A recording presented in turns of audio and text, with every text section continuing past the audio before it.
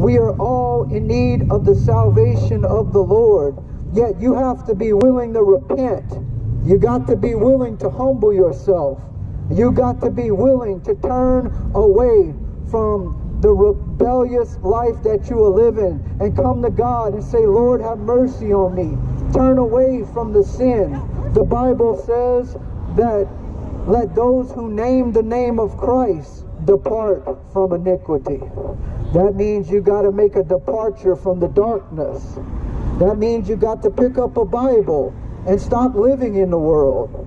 That means you got to come to God and humble yourself and obey the Lord. The Bible says that if you are to love God, you are to obey Him.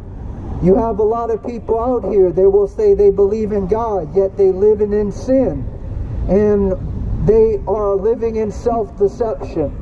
The Bible says, be doers of the word, not hearers only, deceiving yourself. And this is the world we live in.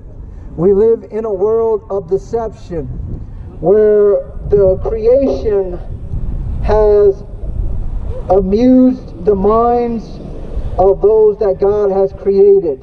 And they are amused with the creation, and they reject the Creator, who sends His Son to die for their sins. And at the end of their life, you're going to be in big trouble with God. You have a short period of time to come to God, to believe, yet you have to be willing to repent. That means you got to turn away from the alcohol. That means you got to stop being a drunkard, sir. That means you got to turn to God and really get right with the Lord. Because if not, you're going to go to hell, sir. And God don't want you to go to hell. But if you go to hell, that's your own fault. If you go to hell, sir, that's your own fault. You can't say that it's God's fault because God's sending you a preacher, but you want the darkness, sir.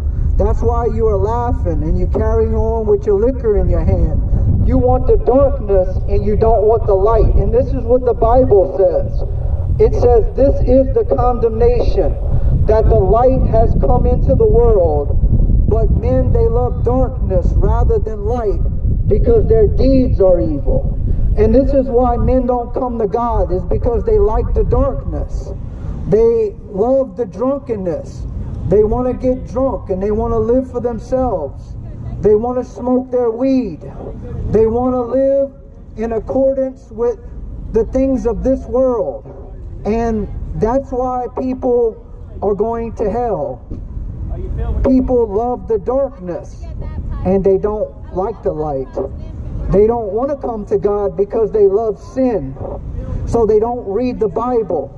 They run from God like the drug dealers run from the police. Because the drug dealer knows that he's committing a crime. And when he sees the cops, he goes another way. And that's the same thing the rebellious sinner does when they hear the preaching of God's word. They don't want God. They know that they are in rebellion. They love the darkness. They don't want God, so they go the other way.